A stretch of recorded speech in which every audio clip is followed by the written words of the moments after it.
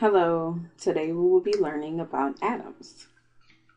Most of our notes this year are going to take place in the style of Cornell notes. Cornell notes are set up like this. You have your notes on the right side.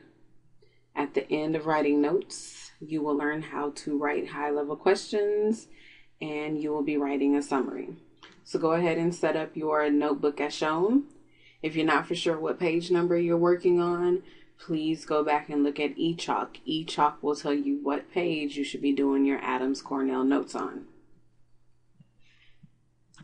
Here are the atom notes that we're going to be working on today. If I'm moving too fast, please feel free to pause the video, and when you're ready to move on, press play to resume and catch back up.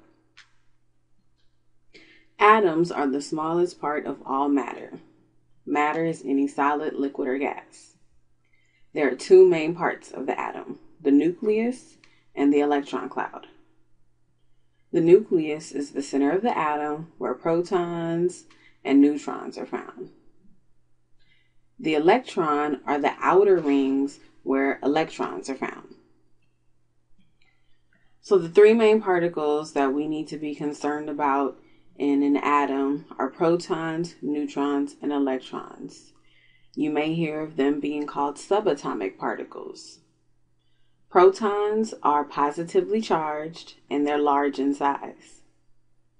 Neutrons are neutral in charge and they're also large in size. So once again, protons and neutrons, you can find them in the nucleus, which is the center of the atom. Electrons have a negative charge and they are very small. Electrons are found in the electron cloud. And remember, the electron cloud are these rings that circle around the outside of the nucleus.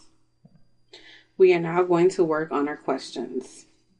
You are going to work on creating 3 questions from any level on page 3. So I'm going to turn to page 3. Page 3 is where we have our 3 levels of questioning. To start off, you might want to work with first level questions. These are the words that will help you create your questions. For example, maybe I choose to use the word define. One of my questions can be define an atom.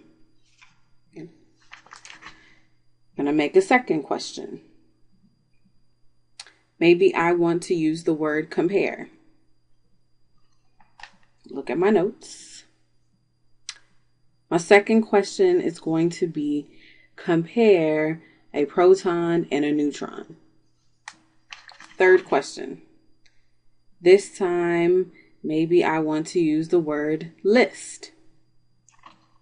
Looking at my notes, my third question can be list the 3 main particles of an atom. Please do not use the exact questions that I have done. I did that as an example for you.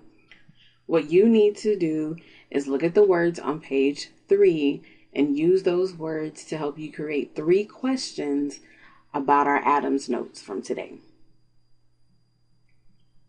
Lastly is a summary.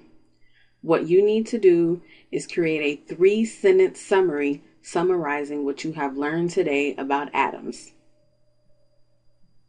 Once you have finished with your summary, your lesson is complete. Good job.